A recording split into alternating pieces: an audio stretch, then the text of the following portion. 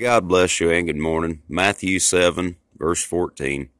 Because strait is the gate and narrow is the way which leadeth unto life, and few there be that find it. Probably be a little longer than a short this morning. Just wanted to, I don't know if this potato of a camera will pick up the beautiful stars and moon tonight, this morning. Woke up today to the little spoiled cat coming up meowing and little dog letting out to not get ate by the coyotes, and just beautiful, beautiful morning. Stars like this, just a streak of clouds half through the sky, and they've moved on. But that verse is just kind of timely. With one of the elders spoke at church yesterday, and there's about 4,500 different branches of Christianity, and somebody will argue the numbers. That's fine. You know, there could be 50 different branches, or there could be 10,000, and it's still the same point. It's a straight path, and if you notice, straight is spelled with no G. So you're not talking like straight as in a straight line, but straight as in cramped, close, tight. You know, basically narrow, you know, just for redundancy of words there. So that path, that gate, you know, it's paved. And I guess if you visualized it, you looked at it, that it's paved with paving stones. There's expansion joints in the concrete, whatever way you want to look at it. But there's a lot of different strides that people take. A lot of, you know, somebody that's 5 foot isn't going to have the same step pattern as somebody that's 6'5". And you know, how we hit our steps is going to make a difference in the end. But at the same point in time, you know, God knows we're human.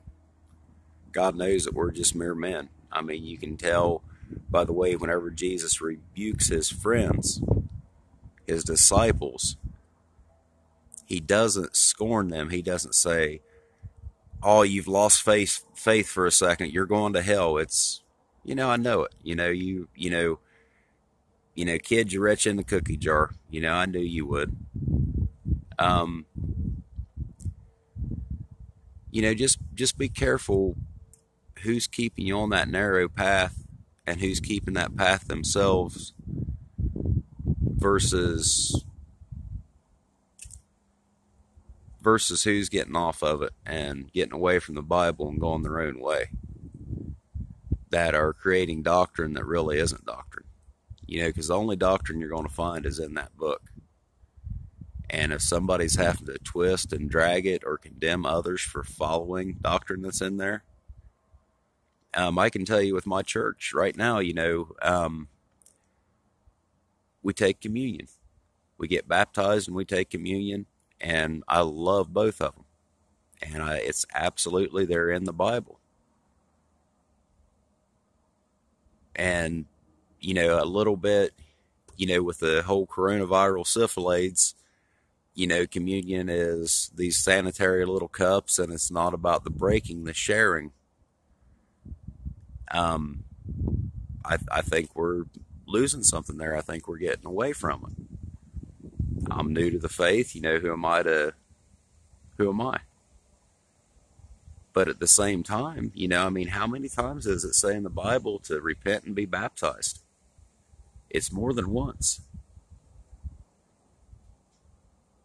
You know, and spoke to a lady who, you know, she's a great lady. She's strong in the faith, but it went straight from this, how good it was that the church that she goes to now, they all carry into their Bibles, to this driven in that baptism's just a symbolic thing. It doesn't have to be, and just don't even know where it came from. You know, I was neither promoting nor defending, you know, where I go, just saying where I go to church, and that pops in there. You know, follow the Bible, read your Bible, and that way you can see it. Because I pray she finds what's right, and I'm no one to say whether it's right or it's wrong, but if it's in the Bible and somebody's telling you not to follow it, you might want to read a little bit and pray on it. Y'all have a blessed day, folks. Keep the faith.